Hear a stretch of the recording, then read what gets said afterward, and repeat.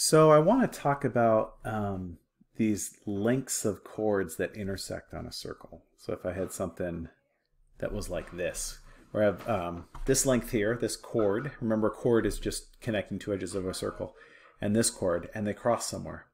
Now these lines have length, right? These segments have length, and then each of these partial segments have a length as well.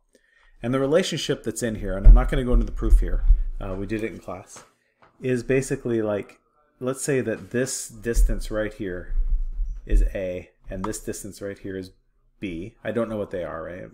That's A long, that's B long. And I'll say that this distance right here is C long, and this distance right here is D long. And I just labeled those so I could have this to talk about. This length times that length. Like if I go along the line and I have this length A, and I multiply it by length B, that's the same as if I went that length there, C, times D. So if I go along a line, this part of the segment times that part of the segment is going to be equal to this part of this segment times that part of that segment. That's true for any two intersecting chords. So for example, if I had instead of this A, B, C, D, let's say that this was 5 and this was 14 and this was 2, and I didn't draw it to scale, but if that's 2, and I wanted to figure out how long that D is, well, I know that like here 5 times 14, that's my value for that right there. And again, I either know that or I multiply on my calculator. That is equal to 70. But that must be equal to 2 times whatever that length is. So see how I could set that up. And it looks like D in this case would be 35. And so that's how we can do this with these intersecting chords. So I'm not going to try and draw it to scale. I'm just going to draw two chords intersecting each other, and I will I'll label them both. So this is 5, this is 7, this is 10, and this is X.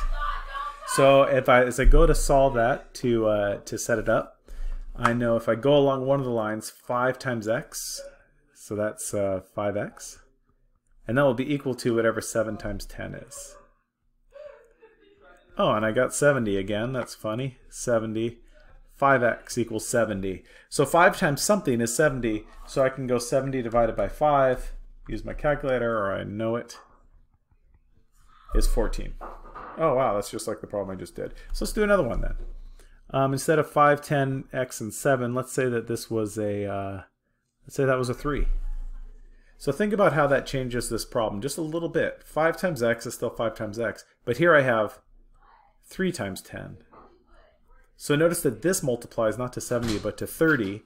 So if I keep going on that, then divide that by the 5, x must be 6. So that would be 6 long.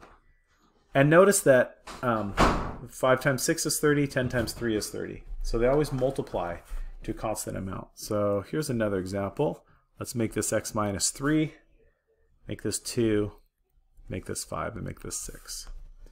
So as I go to set this up, I have 2 times x minus 3. And I didn't even try to draw it to scale. Like this 2 and that, if this is actually too long, that looks like it wouldn't quite be 5. But I'm not going to try to draw it to scale. I'm just going to label them. So 2 times x minus 3 would equal 5 times 6. So 2 times x minus 3 equals 30. And now you can solve that, however you like. You could divide both sides by 2 right away here. You know that at x minus 3 must be 15. So one thing I could do, if I saw it, 2 times what is 30? 15. So x minus 3 must be 15. Add 3 to both sides. So x equals 18. And I've solved for x. Now if you didn't see it you can go this route. Distribute that 2. 2x minus 6 equals 30. And then solve this. So add 6 to both sides. 2x equals 36. Divide by 2. And again, x equals 18. You'll get it no matter what ways that you go to solve it.